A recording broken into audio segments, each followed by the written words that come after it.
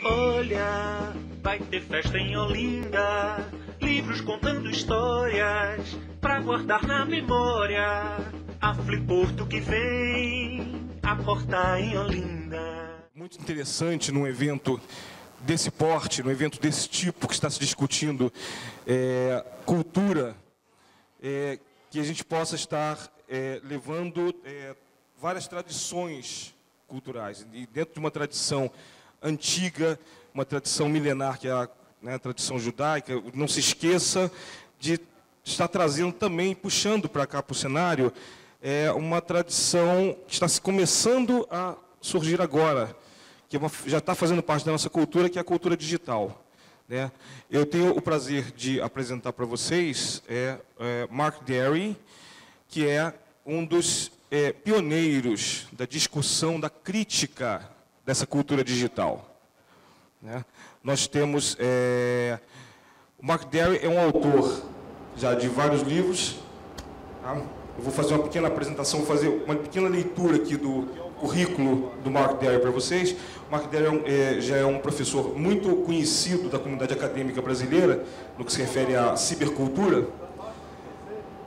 E ele é um professor profundamente antenado, né, como a gente diz, com as questões referentes à cibercultura. Mas longe de ser um defensor insofismável da cibercultura, ele é, antes de tudo, um crítico, alguém que pensa a cibercultura de maneira até bastante irônica, como vocês vão ver nos ensaios que compõem o livro que ele está lançando aqui no Brasil agora.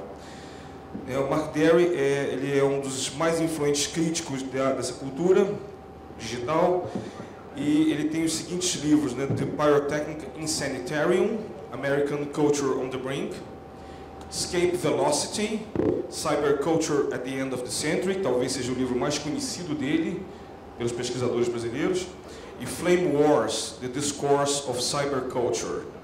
Aqui no Brasil ele está lançando agora uma coletânea de ensaios que remontam desde 2003 mais ou menos até agora, 2009 para 2010, chamado I Must Not Think Bad Thoughts.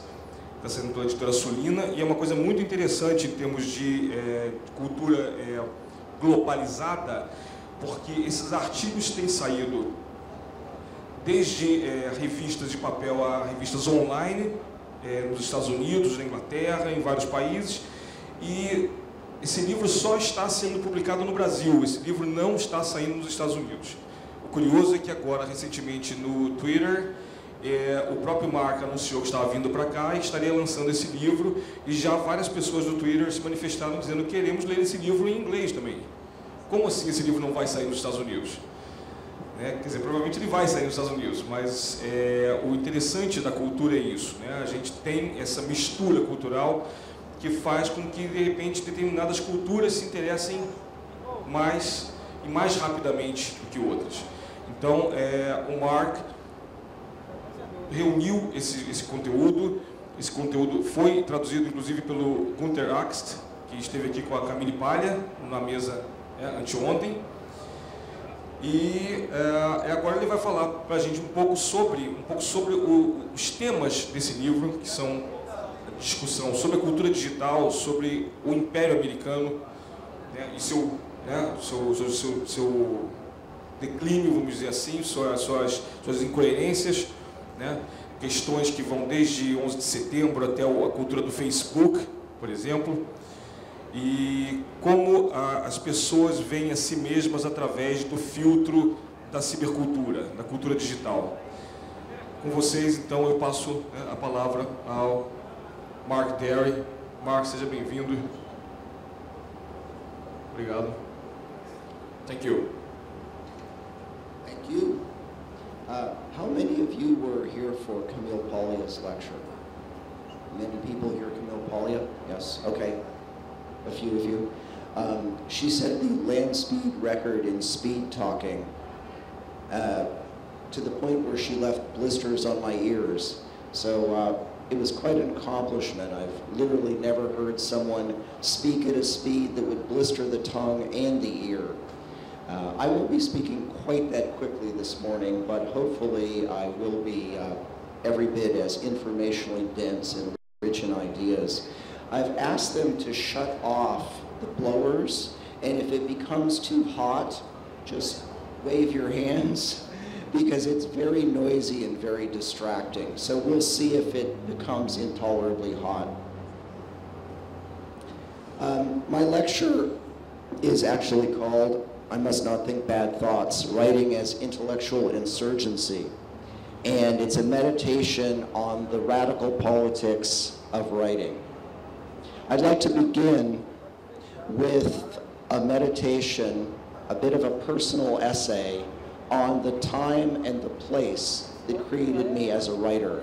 And later in the essay, in the second section, I'll do a cultural critique of writing as a form of intellectual insurgency.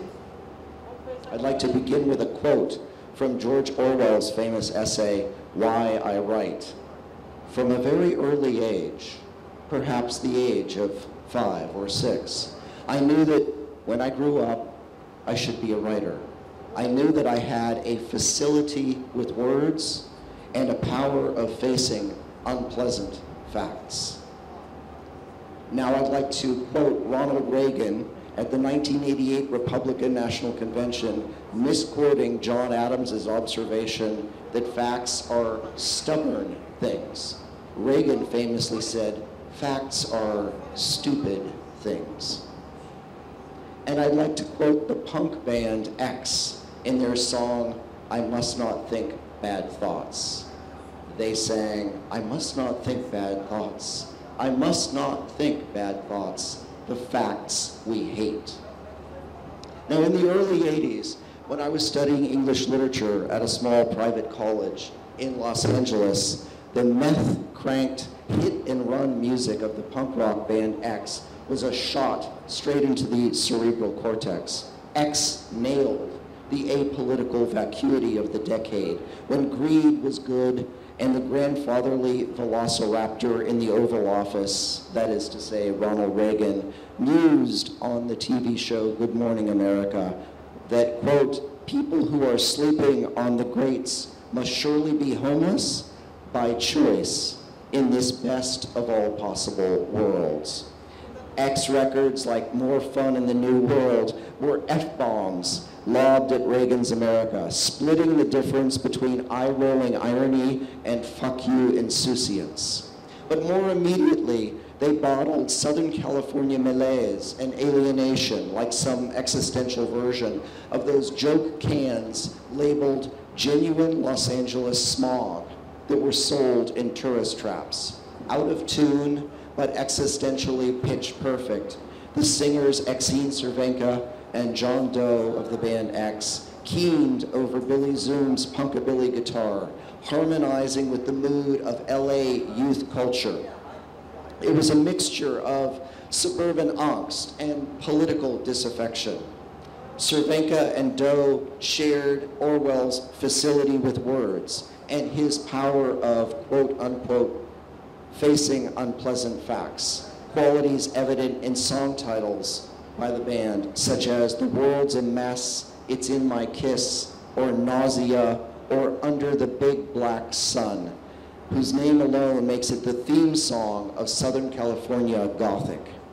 X was mood music for sitting in a frozen sea of cars in a rush hour traffic jam, watching one of the city's atom bomb sunsets through a sulfurous haze of smog, or listening to a nightly news update on the latest freeway killer, or slam dancing in a crush of kids in nightclubs like the Whiskey or the Troubadour, swept up in a wave of sweat-slick, beer-sodden bodies that crested, then broke on the edge of the stage, or catching a fleeting glimpse from a passing car of the poltergeist glow of a TV in an empty room.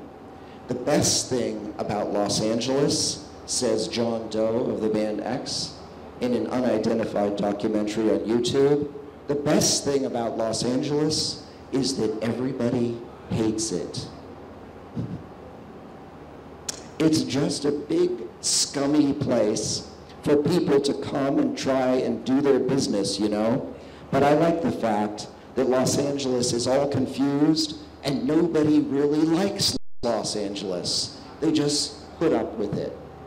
Actually, I liked Los Angeles for the same reasons John Doe did, all the wrong reasons. The blithe superficiality, the inexplicable angstlessness of the place that makes European emigres and East Coast intellectuals and New York neurotics like Woody Allen wonder if the city has undergone an existential lobotomy. It's a scientific fact, said Truman Capote, that if you stay in California, you lose 1 point of your IQ for every year that you stay there. And then right on cue, he dropped dead in Los Angeles. A stock irony scripted by some studio hack in the sky. But isn't that exactly what those of us whose foot-dragging ponderousness comes from overthinking everything need? A meaningectomy, a surgical removal of meaning to buy us some lightness of being. No matter what you do in LA, your behavior is appropriate for the city, writes the urban theorist Jeff Maynaw. Los Angeles has no assumed correct mode of use. You can have fake breasts and drive a Ford Mustang, or you can grow a beard and weigh 300 pounds and read Christian science fiction novels. Either way, you're fine. That's just how it works in LA. You'll see Al Pacino sitting right beside you in a traffic jam, wearing a stocking cap. You'll see Cameron Diaz in the checkout line at the supermarket Whole Foods, giggling through a mask of reptilian, surgically altered skin. You'll see Harry Shearer buying bulk shrimp. The whole thing is ridiculous. The whole city is ridiculous. It's the most ridiculous city in the world, but everyone who lives there knows that. No one thinks that LA works. No one thinks that LA's normal. No one thinks that LA's well-designed or that it's functional in any sane sense of the word, or even that it makes sense to have put it there in the middle of a freaking desert in the first place. They just think it's interesting, and they have fun there. Like the X record says, more fun in the new world. Now, what does it mean to become LA-lian? Well, when I lived there in the early 80s going to school, becoming LA-lian means crunching your popcorn contentedly as Los Angeles is obliterated by a nuclear bomb in Terminator 2. And while you're crunching your popcorn and wondering if you're all out of juji fruits, suddenly remembering that Walter Benjamin line about mankind's self-alienation, having reached the point where we can experience our own destruction as an aesthetic pleasure of the first order, and embracing the tragedy of that quote as farce, a Disney dark ride for the terminally ironic. LA is the apocalypse, writes Jeff Maynaw. It's you and a bunch of parking lots. No one's going to save you. No one's looking out for you. It's the only city I know where that's the explicit social contract in living there. Los Angeles is the confrontation with the void. Better yet, it is the void. It's a confrontation with the oceanic, with anonymity, with desert time, with endless parking lots. Now, in his book, City of Quartz, Excavating the Future of Los Angeles, the Marxist historian Mike Davis casts a cold eye on the French philosopher king Jean Baudrillard and his perverse exhilaration in his book America at what he calls the delivery from depth that Los Angeles makes philosophically possible.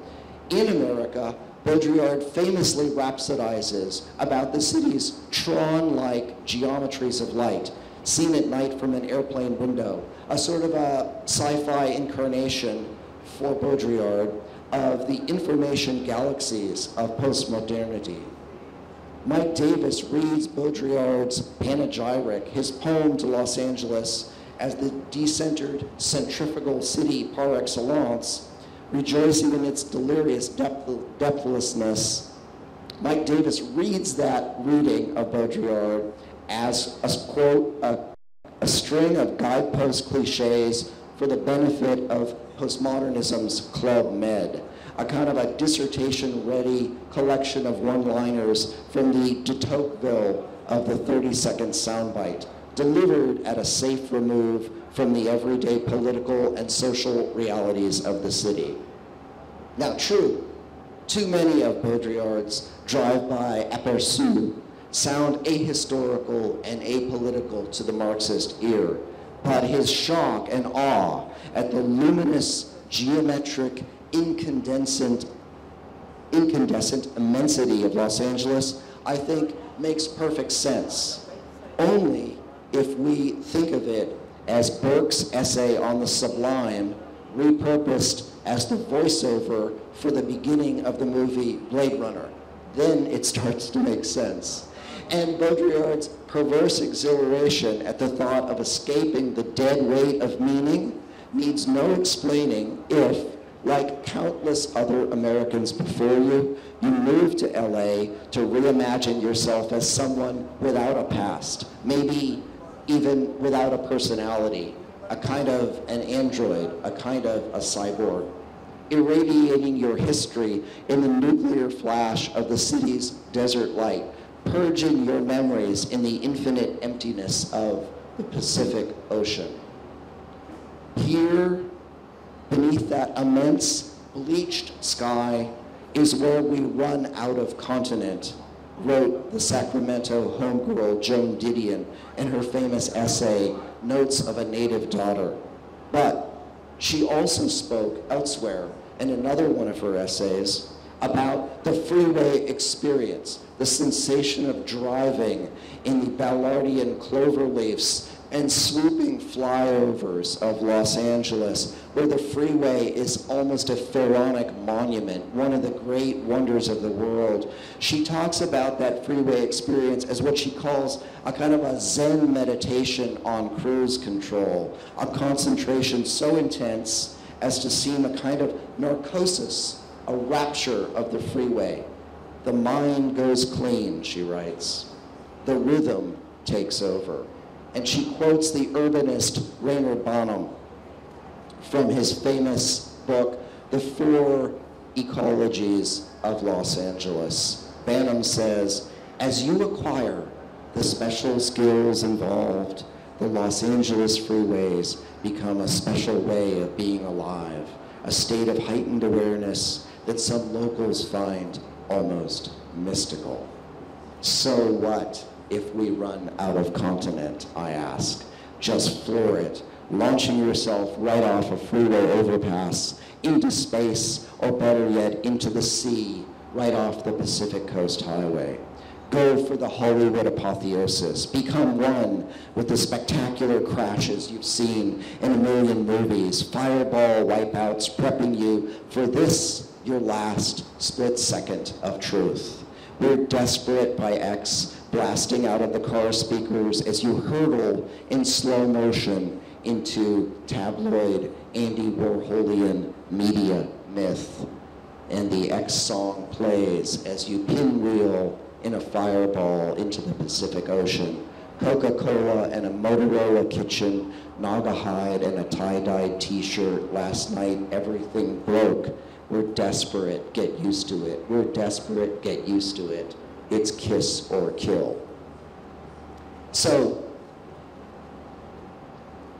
that, at least, was my state of mind in the early 80s when I was going to school in Los Angeles, trying to reconcile the fossil literature that I was reading as an English major with my late night struggle to find a use, however perverse or obscure, for what I thought might be a facility with words, as Orwell put it, and my attempts to acquire the writerly skill of what Orwell called facing unpleasant facts.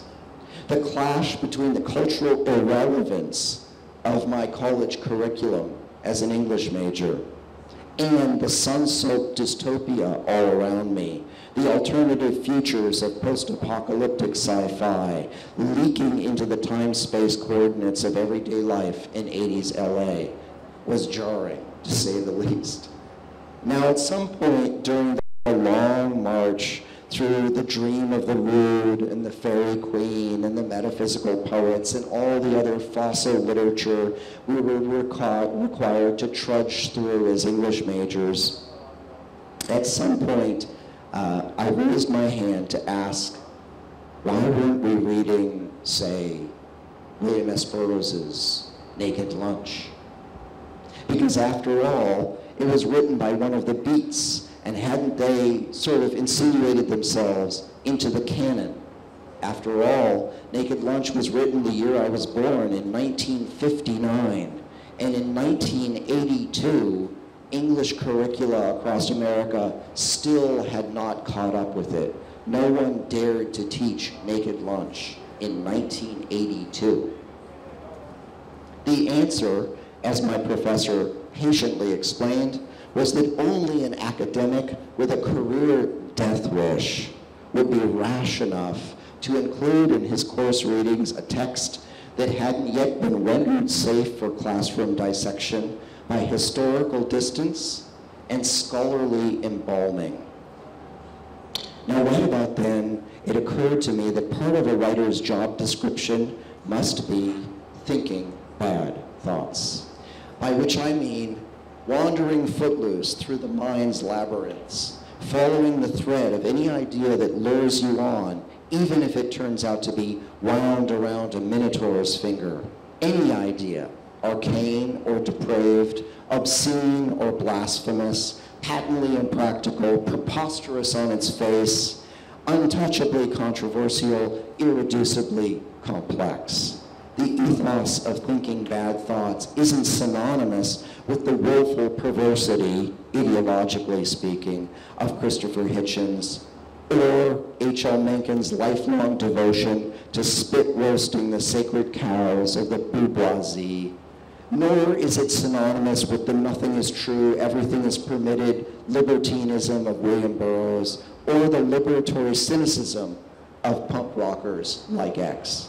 But it does contain a tincture, a little bit of the essence of each. Thinking bad thoughts is above all else a refusal to recognize intellectual no-fly zones. And in America, that translates as the rejection of our bred-in-the-bone Puritanism, our bourgeois anxieties about taste, our unprotesting submission to muzzles for the mind.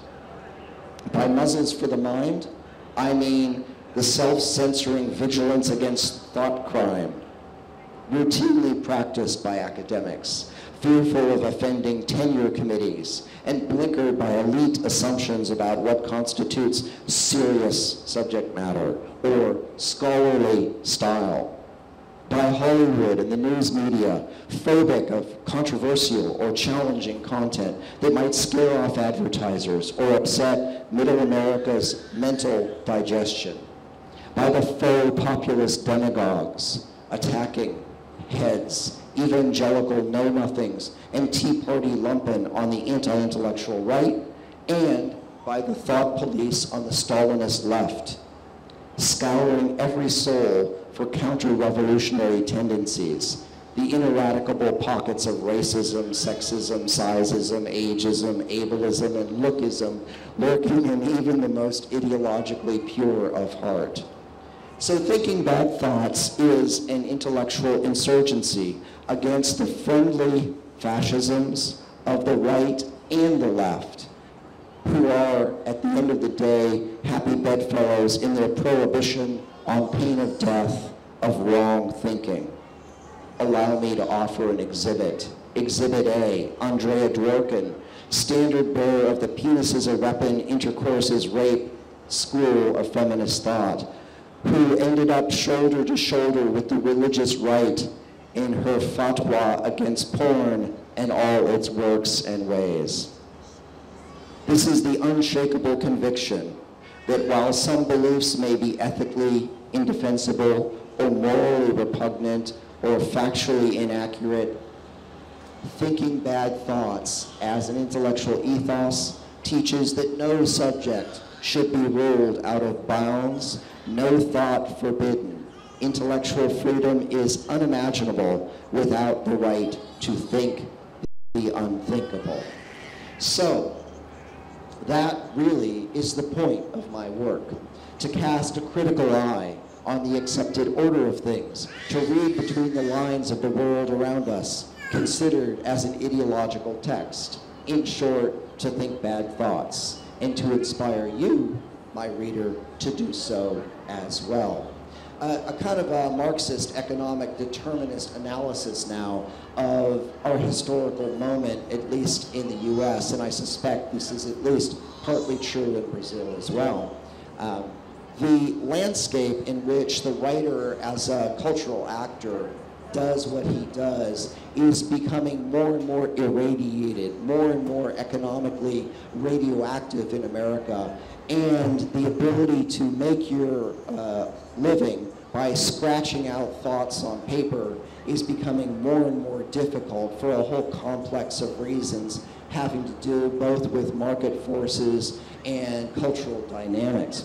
So in his essay, The Long Goodbye, trying to see past the increasingly harrowing flight of long-form nonfiction in general interest magazines, quite a mouthful as a title, the author Lawrence Weschler writes, "The magazine universe today is increasingly niche-slotted, peg-driven, attention-squeezed.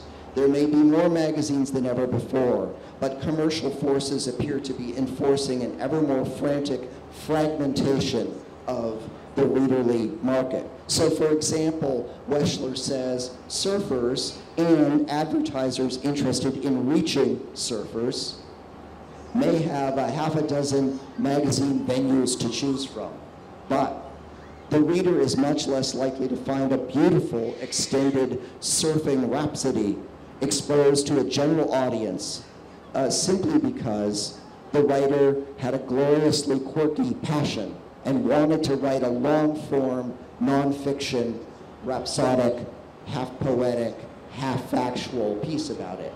That sort of piece, Lawrence Weschler says, is dying out. It's becoming part of the fossil record. Readers, after all, he argues, bore so easily nowadays. Or at any rate, editors seem convinced that they do. Or maybe it's just that the editors, squeezed by increasingly convulsive demands on their own time, can no longer themselves sustain such leisurely spans of attention. The unspoken goal in too much American public intellectualism is not to tell people what they don't know or what they never even imagined they might want to know, but to tell people what they already know.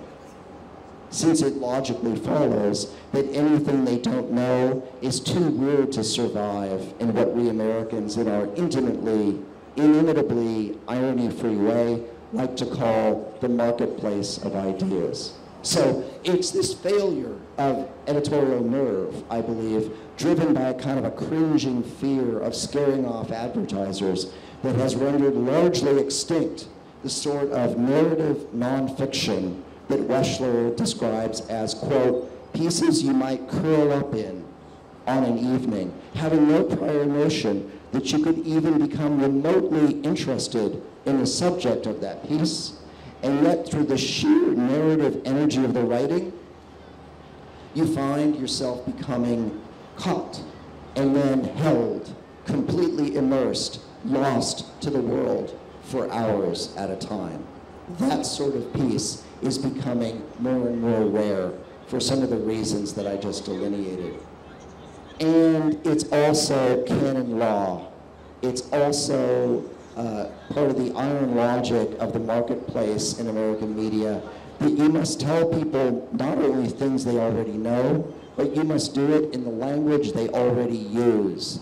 The PowerPoint prose of Malcolm Gladwell, easily bulletized in the mind of an overstressed, anxious middle manager in first class, reading the book that all the other anxious, overstressed middle managers are reading that year. Like William F. Buckley, I personally, as a writer, have never scrupled at sending my reader to the Oxford English Dictionary if a sesquipedalian word was the best word for the job. Nor have I felt any obligation to smilingly submit to the intellectual straitjacket that constrains too much journalism, namely the presumption that a writer's allusions and references historically and culturally and theoretically, critically, should be circumscribed, should be bounded by the cultural literacy of Kim Kardashian. Between the covers of my new book, I Must Not Think Bad Thoughts, are meditations on, for example, Facebook as a limbo of the lost for the twittering dead from your high school yearbook, or robot spam considered as surrealist poetry, or the semiotics of the suicide note, or the uncanny seductions of anatomical Venuses in Florence's La Specola Museum, 18th century obstetric mannequins made out of wax. There are essays on the homoerotic fan fiction of Star Trek magazines that fantasize about the Borg, the fascist hive mind of manned machines, as S&M votaries in a pleasure dungeon. There are essays on the SUV as a totem of ugly Americanism, or the morality of wearing camo-themed fashion during wartime, or the theme parking of the Holocaust, or the church of euthanasia, or Santa's secret kinship with Satan, or the sadism of dentists, the severed head as a semiotic signifier, the sexual symbolism of Madonna's big toe. The writings in this collection are animated by the naive belief that ideas matter. The intellectual activism can, in its own small way, the voice of God speaks. Okay. The writings in this collection are animated by the naive belief that ideas matter, that intellectual activism can, in its own small way, be an engine of change. My work is not explicitly political in the manifesto-making, to the barricades, fist-thumping sense of the word, but my brand of cultural critique is nonetheless shot through with a rage for social justice. I'm aghast at the abuse of human rights and the erosion of civil liberties during Bush Jr.'s reign of error, made manifest in the Patriot Act, or the infiltration and covert surveillance in America of anti-war groups, or the extrajudicial incarceration of enemy aliens, and the blithe embrace of torture by some Americans, stampeded wall-eyed with fear into a moral sewer. I'm horrified by the apocalyptic blowback brought on by America's disastrously misguided foreign policy, and by the nasty, brutish nature of our times. The soul-sickening video clips of terrorists yelling, "God is great," without a hint of irony, while decapitating an American hostage, and the nauseating snapshots from Abu Ghraib of an American GI parading a naked Iraqi on a leash. I'm nauseated by the angry white lumpen on the Tea Party right, muttering darkly about sedition and rough justice at the end of a gun barrel, and by the rioting Islamist mobs vowing death to the infidel cartoonist at the Danish newspaper who dared to mock the Prophet Muhammad. Humor, apparently, is the first casualty of the clash of civilizations. And I'm troubled by the Mansonite sociopaths on America's evangelical fringe, gunning down abortion doctors in the name of the unborn. Again, the situational irony is lost in them. I write against these things. The ruling class's war on the vanishing middle class, and on the working poor, and on the swelling ranks of the homeless. Tax relief for the super rich, the defunding of public education, the downsizing of social services, the grotesque bloat of the prison industry, the upspike in federal incarcerees, thanks to ever more draconian sentencing laws. But at the same time, the ethos of thinking bad thoughts makes me as weary, as Walter Benjamin might have said, of the politicization of aesthetics as I am wary of the aestheticization of politics. So, as someone thinking in public and writing in public, I take up my pen against fundamentalisms of every stripe, from the religious rights fatwa against secular humanism, to the neocon jihad against progressive thought, to the New Age war on reason, to the suffocating sanctimonies of the academic left, to the free market neoliberal homilies of Ayn Randian libertarians on the right. The Walter Benjamin in me is forever trying to make peace with my inner Georges Bataille. Aesthetically, like the surrealists, I believe in the revolution of the mind, in spelunking, cave exploring the unconscious. I'm committed to the politics of political incorrectness, thinking the unthinkable, speaking the unspeakable, bad thoughts that outrage the mind police at both ends of the ideological spectrum, right or left, whether the pitchfork and Bible brigade on the flat earth far right or the dissent-stifling Stalinists on the Andrea Dworkinite far left. I stand with the Roman playwright Terence, famous for his observation, "I am human, and nothing human is alien to me." And I stand with artists like the photographer Joel Peter Witkin, well known for his grotesque tableau, who once recruited models with an ad that he addressed to physical prodigies of all kinds, such as, and I quote, pre-op transsexuals, bearded women, contortionists, erotic, women with one breast in the center, anyone with a parasitic twin, living cyclopes, people with tails, women whose faces are covered with hair and are willing to pose in evening gowns, people with complete rubber wardrobes, people who live as comic book heroes, anyone claiming to be God. God. That was a list of the models he wanted for his photos, and I stand with that sensibility because, like them, I'm secret, the diagnostic and statistical manual of mental disorders, but only when considered as surrealist literature, pirate utopias, vast necropolises, objects removed from people's stomachs, semiotics, the far fringes of theoretical physics, sacred monsters of fetal teratology, necromancy, nostalgia, time travel, ships trapped in frozen oceans, Mexican masked wrestlers, man-eating animals, Derridian hauntology, doll hospitals, fetishists, eccentrics, hysterics, obsessives, religious lunatics, kitsch, camp, bad taste, the sublime, the profane, the gothic, the grotesque, the carnivalesque, the unspeakable, the unthinkable. These are just a few of my favorite things. In short, dear reader, I want you, too, to think bad thoughts. I want to induce in you the vertigo that comes from gazing too long and too deeply into the cultural abyss, and then I want to give you a loving shove right over the edge. Thank you.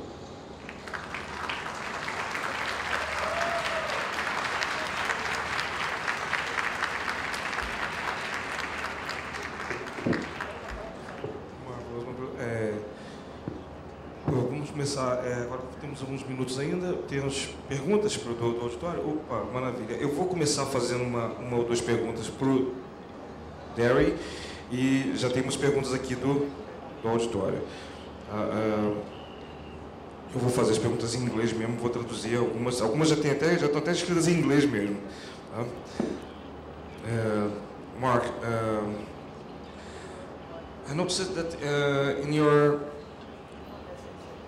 style, you are very attuned to J.G. Ballard, but also it seemed to me that the quality of your text reminds me very much of William Burroughs, and perhaps a little bit of William Gibson, especially in his latest works. Are you in any way related to them? Do you feel a kind of kinship to them? It's a marvelous question, and there are many possible angles of attack you could take on a question like that.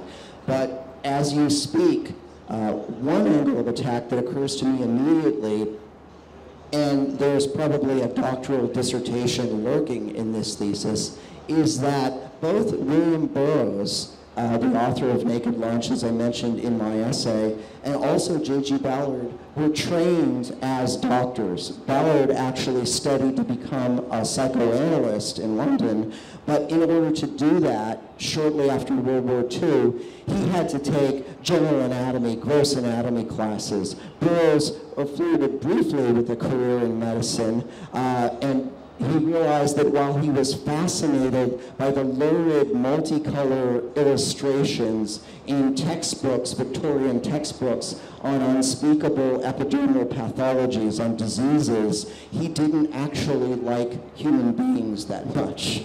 He was fascinated by disease, but he detested patients as whining pill scroungers. But the point I'm making is that both Ballard and Burroughs wrote a very antiseptic, clinical, anatomist prose in which, in the tradition of, say, Jonathan Swift, they are anatomizing culture social satirically. And I think it's really the contrast, the sharp juxtaposition between the antiseptic surgical glint, the sort of shiny clink of the scalpel and the forceps of their writing. It's the contrast between that and the Gothic or grotesque subject matter that each of them treats that makes their work so powerful. I don't believe that I come within spitting distance of either of them, although it's very flattering of you to say that, but that's certainly a style I aspire to as a writer.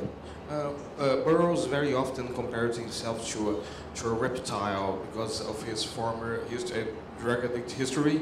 Was he had a reptilian eye, a very cold stare at things. Do you think that's the right approach to things, to stare at things coldly? Well, it's really interesting you bring that up, because in cultural studies these days, in cultural theory, one of the really hothouse vivariums, or one of the cottage industries, one of the bleeding edge discourses that is most exciting is animal studies. And Donna Haraway, the cultural theorist and post-structuralist feminist, who's always a kind of a canary in a coal mine, she's always about 5 minutes in advance of the trajectory of most academic thought. She has moved from technoculture studies, with which she was previously associated, most notably in her Cyborg Manifesto. She has moved from that to an analysis of what she calls companion species, thinking about zoos, thinking about pets, and what she's really doing is interrogating or deconstructing in a kind of a Derydian way the anthropocentric worldview. And she's looking at the liminal spaces in the age of xenotransplants and the age of transgenic engineering. She's looking at the growingly permeable membrane between the human and the non-human, between articulate primates like ourselves and the kingdom of the beasts. And one of the most fascinating developments in contemporary cultural theory is the way in which each historical claim for human exceptionalism, whether it's Homo ludens, defining ourselves as man the playing animal, Homo faber, man the tool-using animal, Homo logos, man who manipulates symbols, each one of those is under assault by the far fringes of cognitive ethology, which is to say, the science of animal intelligence and animal emotion. It seems that each day's headlines bring news of animals who are able to do what we thought of as previously uniquely human. So I think Burroughs actually is using the animal in more of a grotesque Rabelaisian or Swiftian style as an image of the unspeakably, irretrievably other. And what I would argue is that more and more we see that the animal is not so much other, not so much a narcissistic mirror for reflecting our anthropocentric view of things, but that we have more and more in common with animals than we ever imagined. Okay. Speaking of this cyber manifesto, I have our first question from the audience. It's not a question, but a call to arms. It says, take the chance. The governor is the exterminator. Blast it. Blast LA. I think you should keep it as a memento. Marvelous, thank you. I'll hide this when I pass through Homeland Security, though. You should keep it safe. The second is really a question. How do you see the impacts, the positive and or negative impacts of cyberculture in the peripheral countries, in the geopolitics of the world power? Well, that's almost an impossibly broad and unanswerably vague question. I appreciate the political angle of attack that's inherent in the question.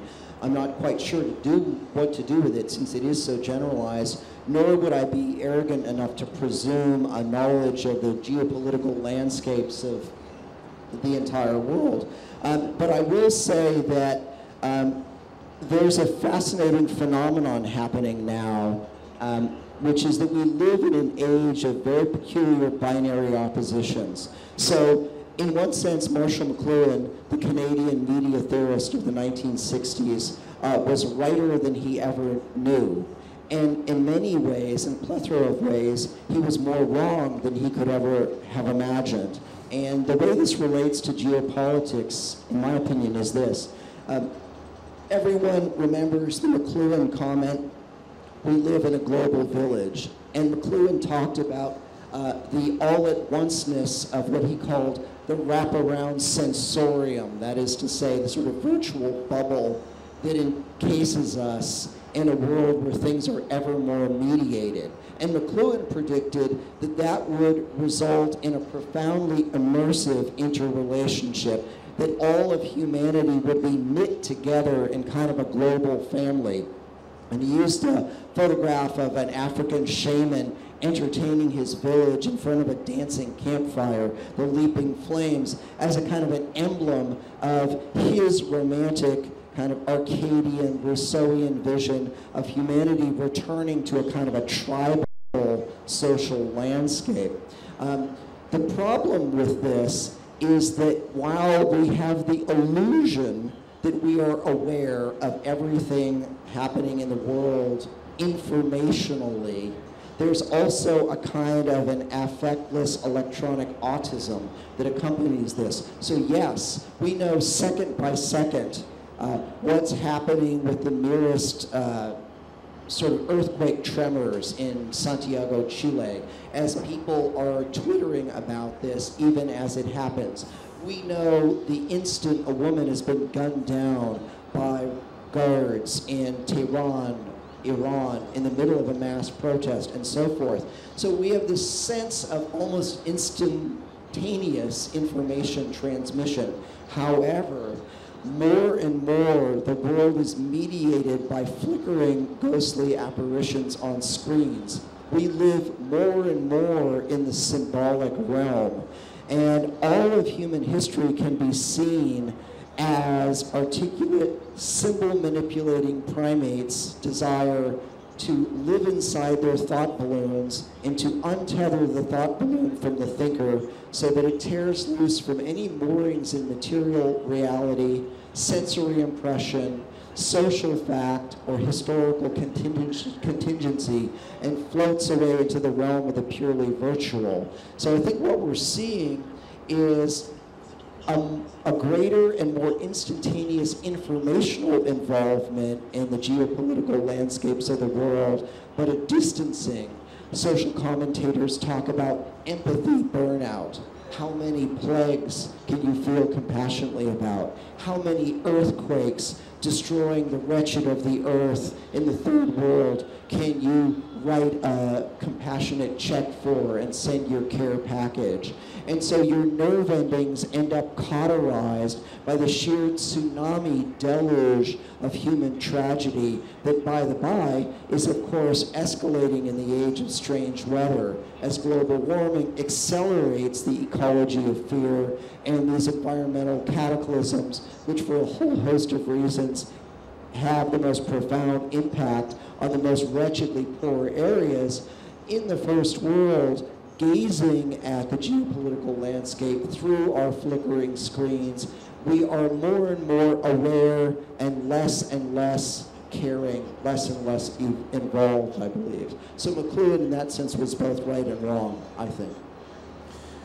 I will ask you a few more questions, but I would like to point out one thing that we were talking about a couple of days ago. It's one of your abilities.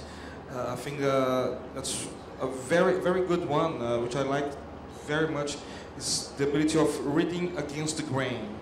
You can take an author like Ballard or like Foucault and reading in another angle. Could you enlighten the audience a little bit more on that? Talk about a little more on that, because I have right after that I'll have a question that fits perfectly on that position of yours. Okay, I'll try to parapsychologically anticipate the question. You can hold it up to my forehead like a spiritualist, and I'll try to guess what's in the question. Okay. Well, so the question is, if I understand it correctly, is how does my writing write against the grain, or perhaps what is the utility of writing against the grain for writers? And this is actually a marvelously timely question, because all of the old structuralist and even post-structuralist notions of what Roland Barthes called writing against the grain, that is to say, a very writerly approach to texts in the Barthesian sense, meaning perverse or subversive or merely idiosyncratically self-serving interpretations of text, which used to be merely the dream of the renegade or guerrilla semiotician, in the sense that Umberto Eco talked about in his marvelous essay, Towards a Semiological Guerrilla Warfare. Umberto Eco predicted that the armchair in front of the television is the new combat zone, is the new military theater, and the war being fought in a media age is the war for interpretation of mass media texts, a contest of narratives, as postmodern theorists call it, a struggle for control of the story. And you see this in the political arena, where the instant there's a news event, pundits from the left and right engage in the mass arena in a kind of a battle of words, struggling for control of the meaning of this news event. But what makes this literary critical and critical theoretical concept so timely is that now, in the age of the mashup and the fan video, in the age of recombinant media, do-it-yourself media, guerrilla media, pirate media, ordinary people are able to fulfill Roland Barthes' dream of reading against the grain. So, for example, have any of you seen the Brokeback Mountain parodies on YouTube? Yeah? There's a huge subterranean black lagoon of satirical parodies of mass culture text. So no sooner does a movie come out than people cut up the trailer and do a kind of a gene splice, or if you will, a meme splice, using kind of the recombinant, ad hocist, deconstructionist, Burroughsian cut-up logic of pop culture that is facilitated now by digital media. Because as you well know, once something becomes digital, it becomes instantly and endlessly manipulable and replicable, right? So for example, there's an extraordinary video on YouTube which you must see, and it's called Scary Mary. And it reimagines Mary Poppins as a profoundly uncanny, absolutely horrifying chiller movie in the Hitchcockian tradition. And by carefully selecting split-second images and sequences from the film, they create a trailer for a movie that never existed, irretrievably terrifying. Conversely, another version of the same idea is the trailer for a version of The Shining by Stanley Kubrick as a heartwarming family comedy, a romantic comedy about a charming boy named Danny and his loving father, right? And so these are great examples in pop culture of reading against the grain, right? Mashups in music are another example of this when they are animated by something resembling a political consciousness, and I use that in the broadest sense of the term, as opposed to being purely formal deconstructionist sort of studies in manipulation. There's also another great example in the sci-fi pop culture. There was a recently very edited trailer of Star Wars in which Luke and Leia are kissing, and then Han Solo are looking quizzically at them. Right. Because come on, that's incest. Right. But there's not even in the plot in the beginning to start with. But that's it was done right after the fact, so it caused another massive.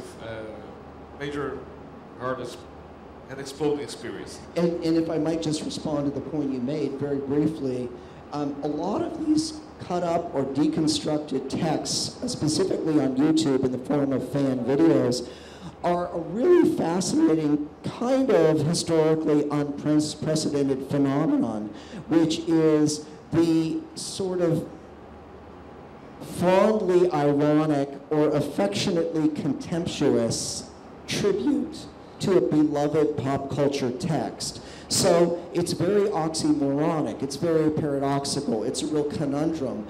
They're both satirizing the text, whether it's Star Trek or Star Wars or Brokeback Mountain or The Dark Knight or Sin City or whatever it is, but they're also paying homage to something that they love. And one thing that I find very instructive is it's been kind of an act of prestidigitation or conjuring or parlor magic in popular culture for cultural critics for the longest time to reveal the hidden subtext lurking in popular culture. This is what cultural critics have had a monopoly on for much of the 20th century, is exploiting the difference between what Freud called the manifest and the latent content of the dream, right?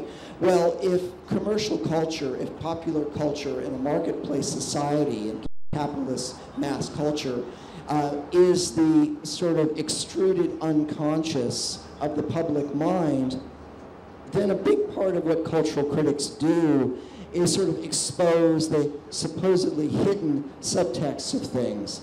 And often this takes the form of revealing a sort of gay imagery or homoerotic impulses flickering beneath the surface of the sort of Batman-like hardened carapace of American masculinity. Or another example is the whole folklore, the whole popular conspiracy theory of what in America is called subliminal seduction. This idea that advertisements are swarming with hidden or subliminal messages, death's heads etched into ice cubes in Bacardi ads, naked women concealed in the camel on the packet of Camel cigarettes, and so forth. This is part of the whole paranoid folklore of sort of mass culture as a Freudian conspiracy. But what's really interesting is that now that monopoly on that interpretive strategy has been poached upon by masses so that ordinary folks can do their own kind of guerrilla semiotic deconstructionist analysis. And a lot of these parody and tribute videos on YouTube, as you pointed out, take the form of sort of queering, as they say in queer theory, homoeroticizing, humorless, hyperbolic masculinity. And one of the most hilarious examples of this is, how many of you know the movie 300? Based on the Frank Miller graphic novel, okay? So it's a crypto-fascist recruiting tool for the American military, right? I mean, no secret there, you know. And, you know, the decadent Persians ruled by this 300-foot tall transsexual drag queen, multiply pierced, right?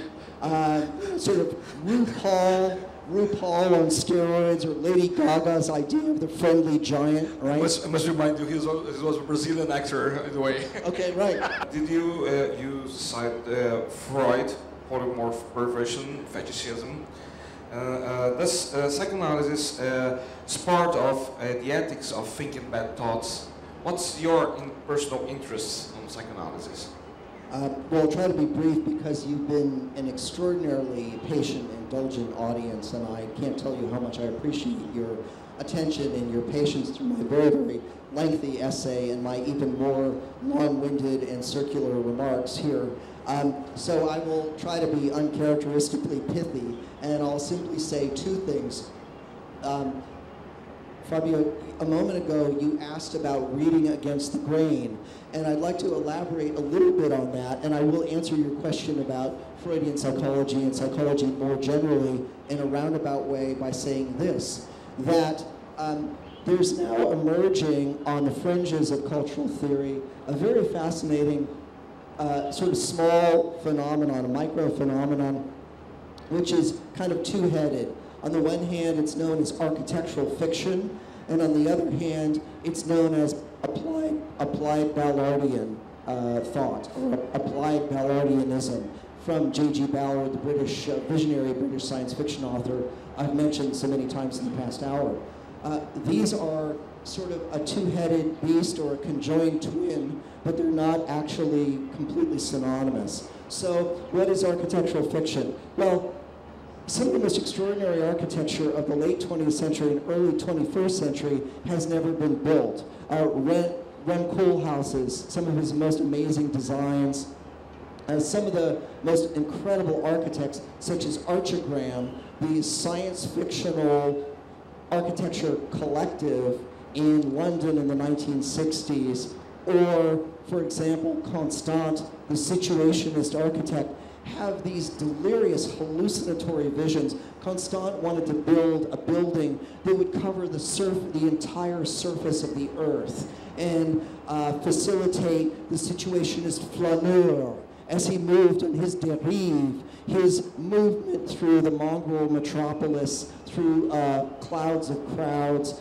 in search of indulgences and fantasies and pleasure endlessly. So architecture has always used fantasy. It's used models, it's used illustrations, it's used narratives, and now science fiction authors have read against the grain. They've said, instead of considering these things as plans for buildings which will almost certainly never be built. You know, Archigram fantasized about walking buildings, giant buildings on stilts, like something out of the Wild Wild West, or War of the Worlds, or the AT-ATs in Star Wars, that when you're tired of living somewhere, your house rises up on legs and walks stilt-like across the environment. Well, science fiction authors have said, this is really a form of science fiction. What you're doing is speculative fiction. So let's just call it a new genre of sci-fi. And so that's what architecture fiction is. And now architects are starting to write science fiction, but it's post-human science fiction, embracing a new post-human psychological model, which is, as Ballard says in his introduction to his novel Crash, most novels presume the bounded, centered, closed, coherent ego of the Victorian paterfamilias in the 19th century. This doesn't really accord with the world we live in, where our egos are decentered and centrifugal. They're spun off their axis. That's why you have all these postmodern theories about Deleuze and Guattari's body without organs. Post-structuralists talking about boundary disillusion, right, or anti-Oedipal psychology.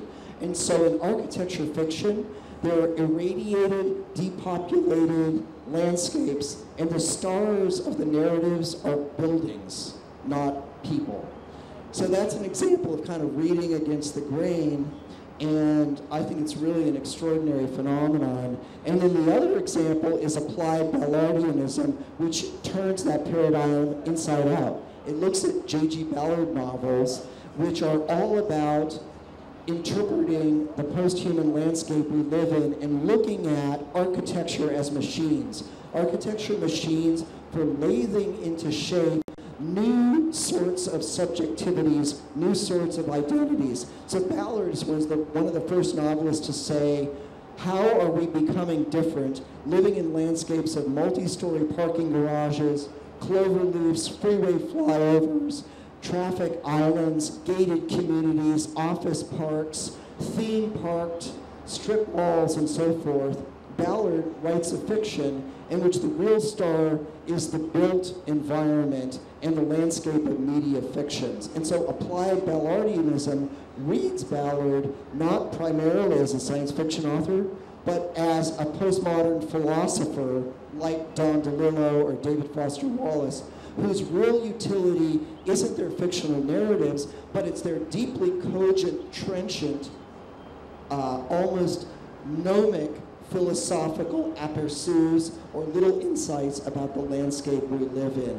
And similarly, back to your question about Freud, and then I'll wrap it all up, I like to say that my favorite postmodern philosophers are Don DeLillo and J.G. Ballard, and my favorite Gothic novelists are Karl Marx and Sigmund Freud.